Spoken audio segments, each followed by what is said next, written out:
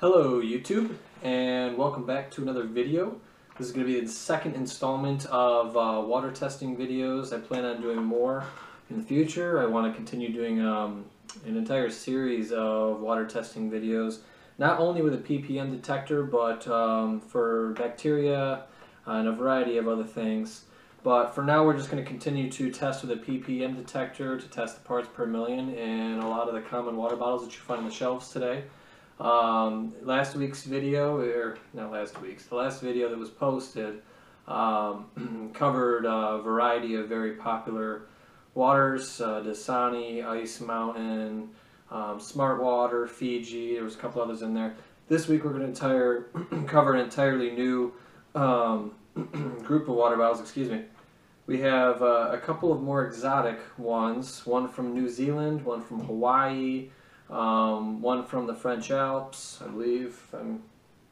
French Alps, and one from Italy. So, and then we have Essentia and Box Water, which is something I'm really curious about, as well as Propel from Gatorade. So we're going to go through. All these are unopened bottles, and behind each one I do have a clear, clean glass that I'll be pouring into to test with the HM Digital PPM detector, which will tell us the parts per million. Now, if you didn't watch the video beforehand, this scale tests the purity of the water, the quality of the water, and it actually comes on the back with a handy-dandy little scale as far as what's considered clean and what is considered not so clean. So anything above 200 is considered hard water. Anything above 500 is not recommended to be drinkable by the EPA, and anything under 500 should be good. But from last week's video, we saw that everything was pretty much under 300, and we saw a result as good as 5. So 5 is the lowest we've seen, and I'd like to see if we can beat that with one of these here. So without further ado, we're going to start with Acquapana Toscana from Italy. Now, I've seen this in a lot of stores, but I've never actually had it, so I have no idea how it tastes. Although I gotta say, as far as water goes, generally speaking, there's not a whole lot of a difference for me. So, but let's test this one first and see what we get. So with this, all you have to do is get a little swirl, gets the air bubbles out of it.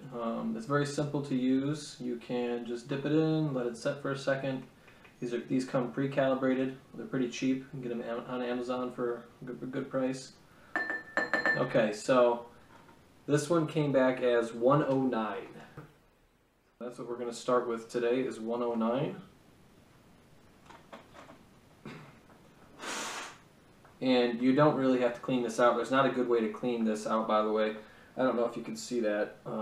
And a real good way of drying those off and just by letting it air dry is really the best way of doing that. So it's not really going to affect the results. That's kind of why we swirl it around. It's not going to change our results, and if it does, it'll be by maybe 1.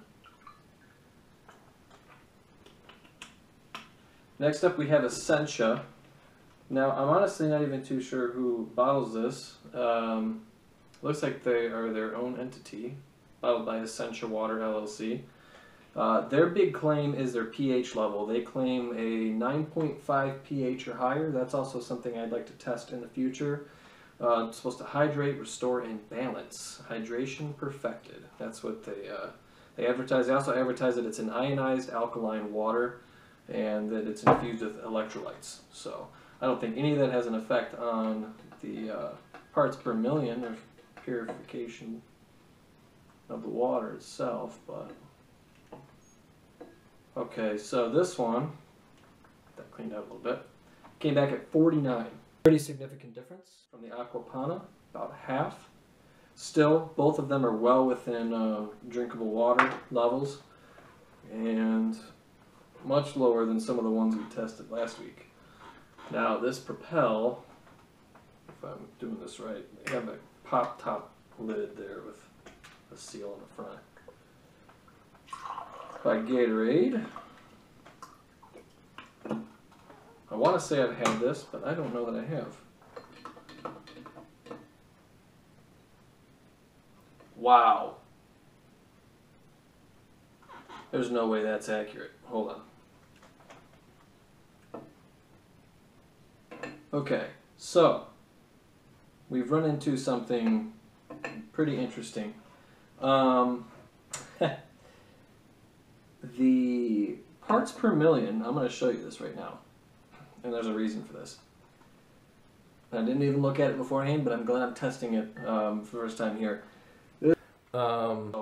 This Propel, this says it's infused with electrolytes as well.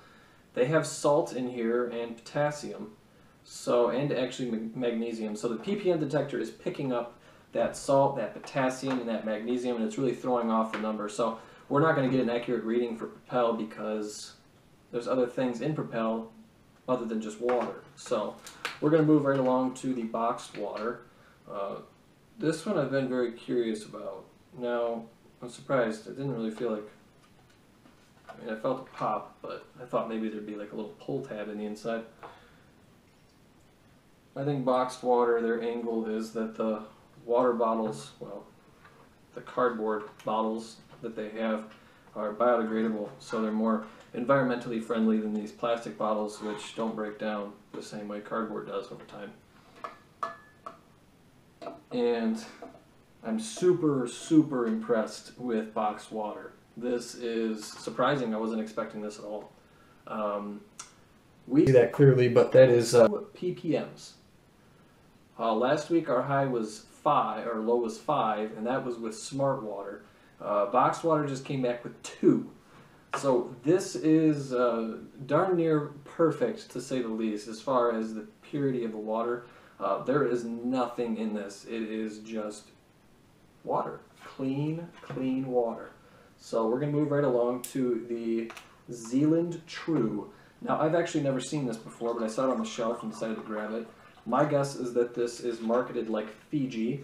The bottle is very similar. It's sort of a square shape. And, like the Fiji, island of Fiji, we have New Zealand and their version of it. So, and, I could be wrong about that. This could have been around for a while and just come to the shelf over here, but let's see what they've got. And it looks like it's going to come pretty close to what Fiji was, so that's good. 34 ppms. This is a great number, very low parts per million. And let's move right along. So, Hawaiian Springs Natural Artesian Water. I saw this on the shelf, never seen it before. This is bottled in Hawaii. I've never had it. I have heard that people say it's very good. I'm going to double check my results on that one real quick. Just curious. Okay, so yeah, we'll get 51 for that test. So to Evian, which is a natural spring water from the French Alps, and this one has some calcium, magnesium, potassium, and silica in it. I don't think that those are going to play too much of a role in the ppm levels if it's anything like this Hawaiian Springs water, which has all the same stuff in it.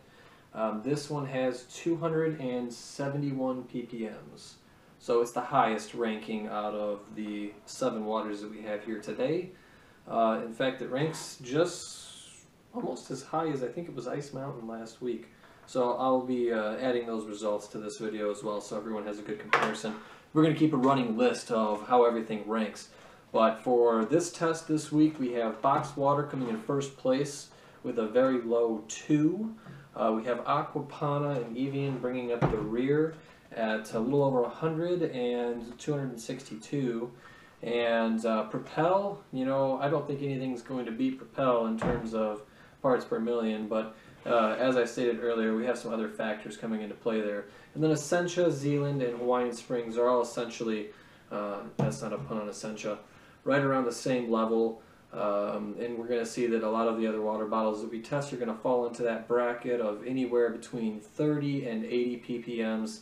It's a very good bracket to be in. And then we're going to have a couple outliers, which are, boxed water, smart water coming in at 2 and 5. And then we're going to have some on the opposite end, which are going to be Evian, Ice Mountain, and some other ones that might test in that high or low 200 range. So anyway, I'm going to start gathering some more water from popular store brands, and we're going to do a comparison of store branded water, just to see how those stack up with one another. So I will catch you guys in the next video. Thanks for watching.